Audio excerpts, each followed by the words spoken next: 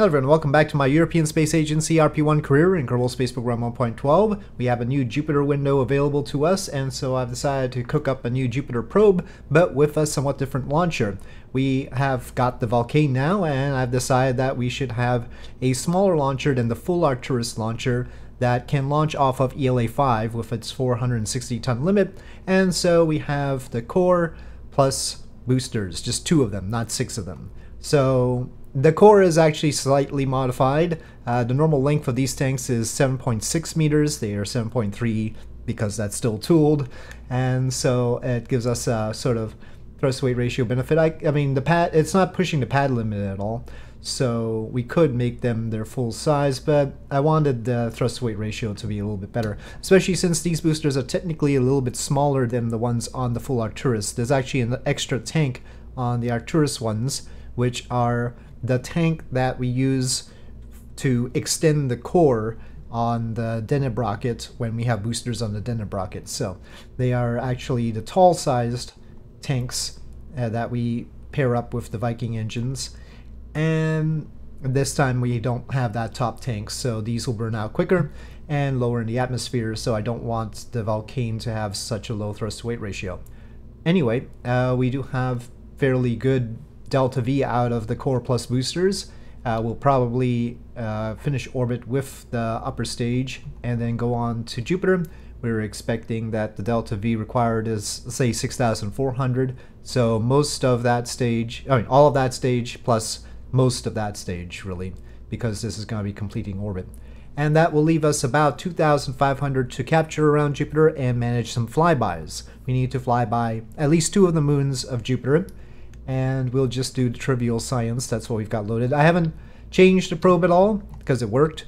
We'll think about RTGs later, but on the previous one we had tech level 4. Now we have tech level 5, so they're lighter, cheaper, and give even more power. So I think we'll just run with it, and hopefully that'll work out for us. So that is our new revamped Joule probe, or Jupiter probe, Joule 2. Totally confusing myself with this, but we do need to work on the propellant GSE for this because now we've got all this hydrolox that we didn't have before. So I am going to upgrade ELA-5, and that will take 29,000. But you know, this is a nice launcher and it'll be more capable than the old Deneb launcher, so we might as well. Meanwhile, of course, our uncrewed lunar mission, the one that's going to get into orbit around the moon and come back without any crew to test that that's okay, is under construction as well. We are researching spaceplanes era materials science, though we now have a lot of extra science. Maybe just for the engineer efficiency, we should just keep going with those. I don't want to do any more avionics cores. We've had too many avionics cores. Somebody had asked why I didn't just make the Vulcane 2 a configuration, you know, an upgrade to the Vulcane 1, and that's just because I haven't looked at how to do that yet, basically. I mean, I have configured many parts for realism overhaul. I haven't done much about RP-1, so I have to figure out how they actually do that in RP-1, and I have not done that, so that's all. Eventually I'll do that. Before I release whatever pack of things that I have done to this as something that other people can use, I'll try and make sure I do that. So, but there are other fixes that need to be done as well. I mean, we were doing space planes. I was very interested in doing space planes. There's not much that we're supposed to do with it. They haven't added the space plane until they add the space plane development program. I think we should lay off, and I do want the Maya space plane to work properly too. So yeah, I want the spaceplane development program, and we'll use it to also help out with our space station development program, which they also haven't added yet. So, but we'll if they don't add that stuff by the time I finish with the landing on the moon stuff, the crewed landing on the moon, then I'll try and cook up some cheapy program that will let me do those missions, just so that we can do these things that they have here for that and Earth Space Station. And then after that, I'm gonna have to find some interesting stuff to do with Mars and such. Okay, now ELA 5 is happy with this rocket, and we will build one. Well, we have funds now. Maybe I should hire some more engineers. We're using all we can at ELA 6, so we've got 200 applicants. I'll use those to build our Jupiter probe. We'll need more. Oh, we're doing 431 daily. February 17th we have to get it done by. Oh, alright, I'll hire some more. We gotta take some from ELA 6 though. Okay, so that'll be done by January. This will be done by September. Okay, well before the spaceplane era material science comes in, I should queue something up. I don't want to hire more engineers, so we'll just get that engineer efficiency upgrade. I don't know if that really helps that much. 100 MLI layers though. Then we get composite fairings too. Okay, we'll get that. And just for the heck of it, I'll get the Mark II cockpit. And these parts maybe.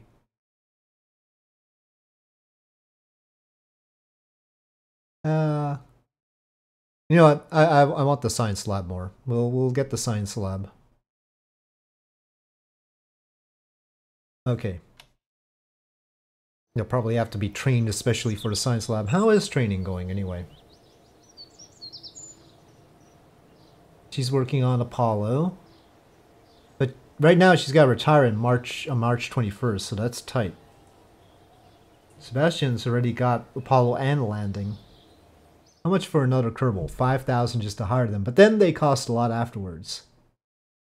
Tefta Halili, huh? Vincent Orion. Mainly looking at pilots. They seem to train faster for these things. Milka Radulovic. But yeah, I don't want her scientists, so those three are out. So it's Tefta, Vincent, maybe Daniel Cramp. Doesn't sound like he would have a good time in the cockpits. They're really tight. No, we will hire Milka. Probably not great for our funding. Oh, suddenly we have 1,000 per day. What happened just now? Oh, well, we aren't constructing Lunar Mission 5 anymore. Oh, right. Sorry, not 5, V. That is V. That's V for Vulcane. We should construct another one so that the crew can go on it next time. Okay. We'll build one. And let's get Milka being trained up in... Oops.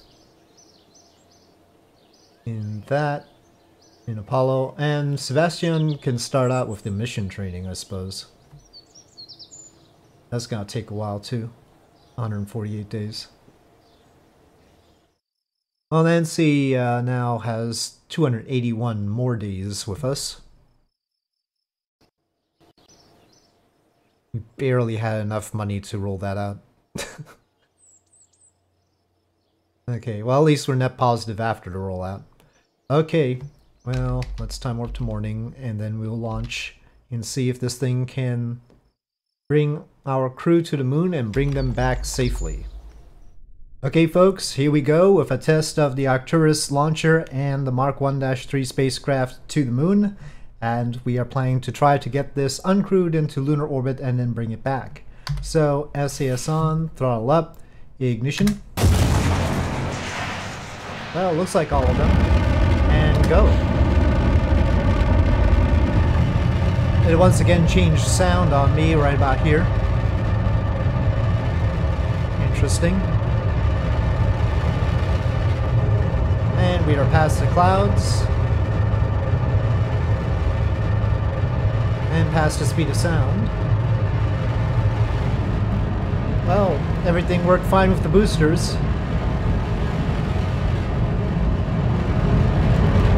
And off they go. Just a quiet Vulcane now. And launch escape system. Let me just toggle the fuel cells for safety's sake. I think they're running fine, but our current power draw is because of the core down here. Okay, whoop, whoop, whoop, whoop. Oh, I didn't want it up in orbit. Shoot. Wanted to shut it off before then. Oh well. I was managing the inclination, so I was trying to get the inclination minimal and let that go a little bit. That'll be fine. I want to do a mid-course correction to lift it up a little bit, but that'll be fine. We're not putting anything into a free return trajectory in this case. We just won't do that. I waited too long.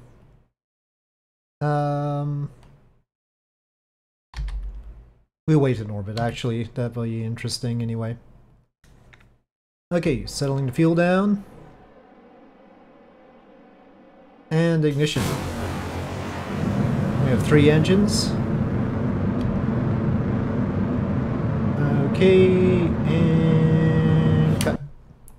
Alright. A little bit of RCS. Though probably we don't need to do that. The mid-course adjustment will probably be helped by that being a little bit loose.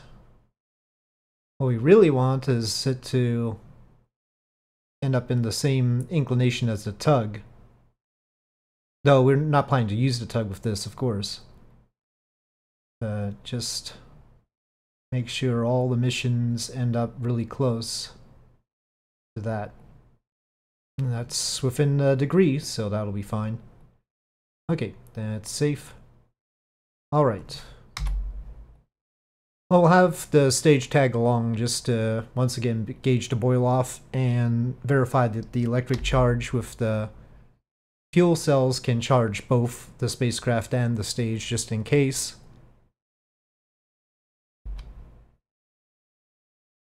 So we start off with 516 here.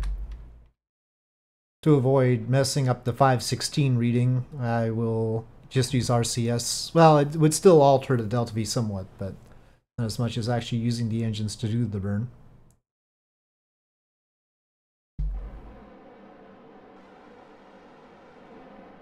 That looks pretty good. Been 1 degree, 68 kilometer. Of course, different phase than the tug, so that would be a problem, but okay for now. 518 meters per second in the stage. Well, it says 519 now. So, how much will we have when we get there? Essentially the same. We might have lost 1 meter per second.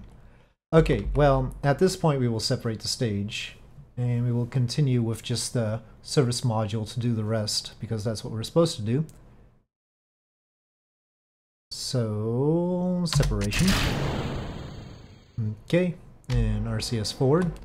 But this stage can be deorbited into the moon. And ignition. Very decisively. Alright, so that'll be disposed of. Check comms. Well, we should probably capture earlier rather than later. We will use the hypergolic system and the hydrolock system in parallel to get the full 2,100 we see there. Okay, selling fuel down and ignition. We have a, well, almost, there we go. We have a capture now. Well, there's something flying by there. Associated with us, of course. Probably the stage smacking into the surface. Okay, that'll be good enough for now. Tight enough orbit for sure. Okay, and we just want to get back. What is that alarm for? Huh, anyway. Yep, that's the tug up there. Green line. And when we come back home, it should be green line too. So we have the relay. That tug is actually relaying us, which is nice of it. Okay, well, I don't know exactly what altitude I want. I'll set it to 60. It's usually safe.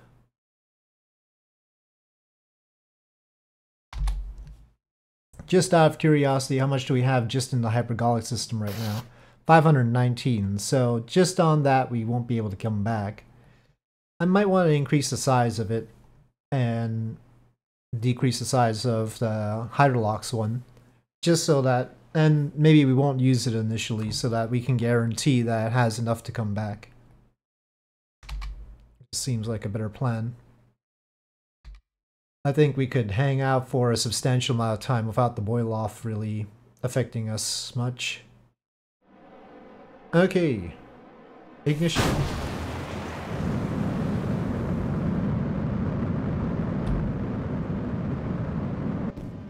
Oh, that's the end of the Hydrolox. And we'll touch that up a little bit. Hold on. Actually, we have forward thrusters here. Are they not getting the fuel? It says, I mean, I think maybe the heat shield doesn't, oh, enable crossfeed. Okay, there we go. Alright. I'm never gonna hit the exact, oh, okay, 60, there we go. Alright. Good times. Off we go. Back home. 447 meters per second for our other operations around the moon. As necessary. It is good of the engine to not actually consume all the fuel, considering we need some for the fuel cell. Did we leave enough though? Guess we're gonna find out.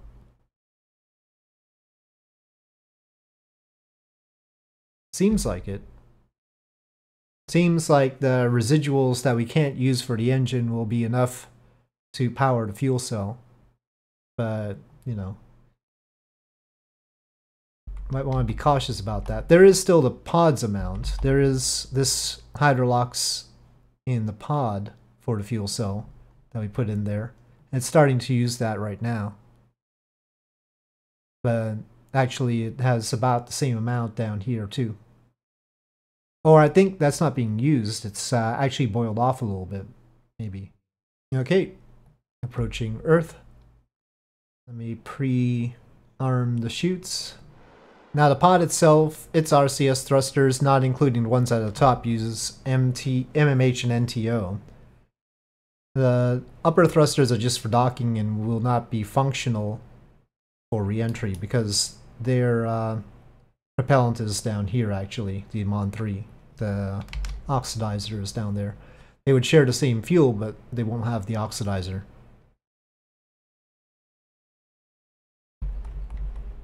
Okay, separation time.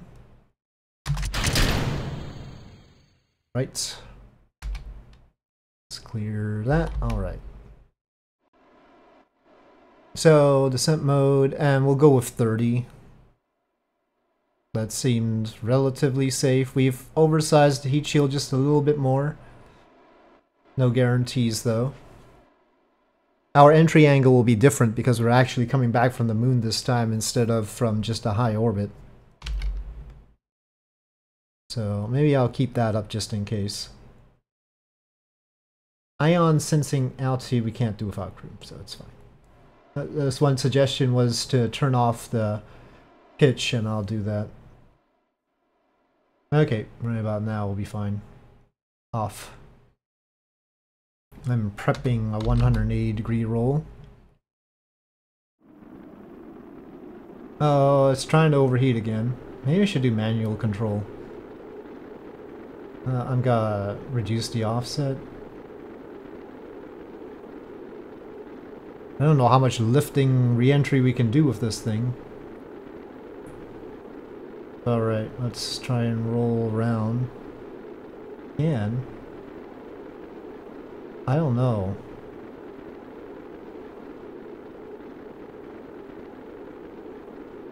Well, it seems safer this way. Heads down. Oh, wait. Maybe 23, 24 degrees? 26? I just want to get to below orbital speed here, and then we'll turn back around. That seems fine. Let's go back to G-force mitigation if we can. Doesn't seem to want to, though. Let me manually roll it.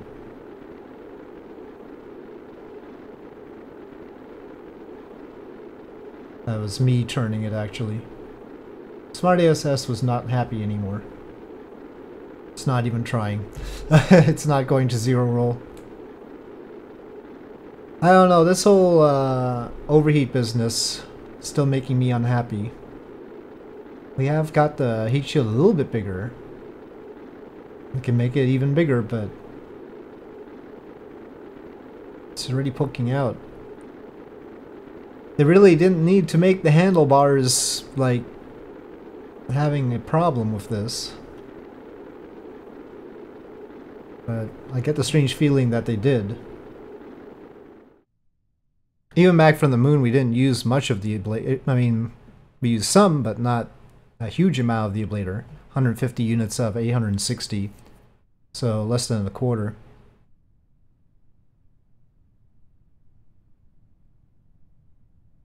Just wish it would protect us better. Okay, parachutes are out. Sort of nominal speeds. And where are we? I mean, I didn't target any particular location. It's, well, if you don't target any particular location, you will probably end up smack in the middle of the Pacific somewhere in the doldrums, really far away from any particular land, which is where we are. So, yeah.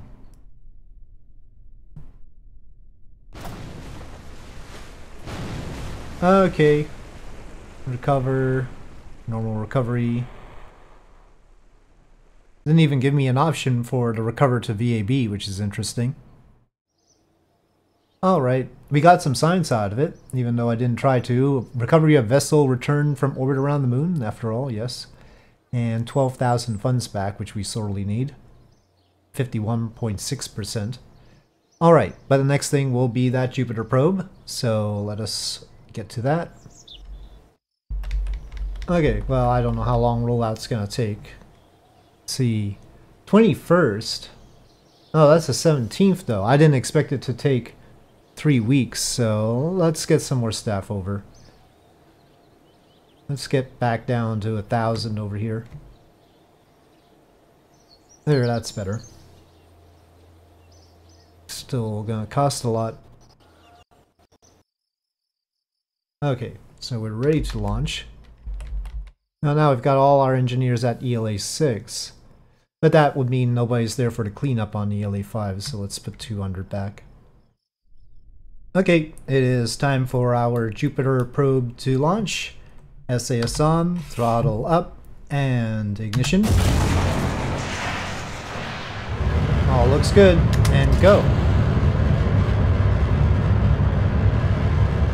First launch of the Arcturus Light rocket.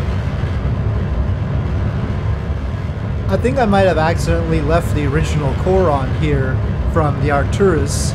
We could probably use the smaller core, the 460-ton core instead.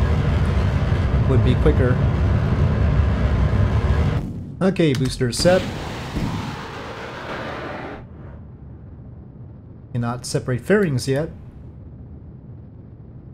Okay, fairing separation. Mostly looking good. Okay, that was pretty much what I wanted. Let's finish orbit with this stage.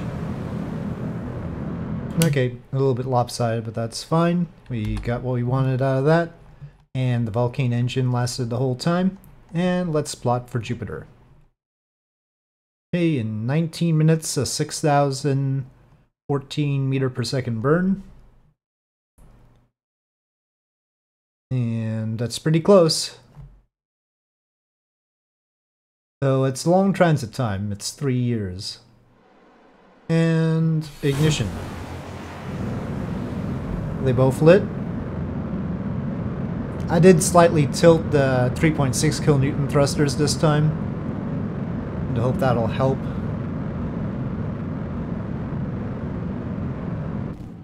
Okay, next. How are we doing?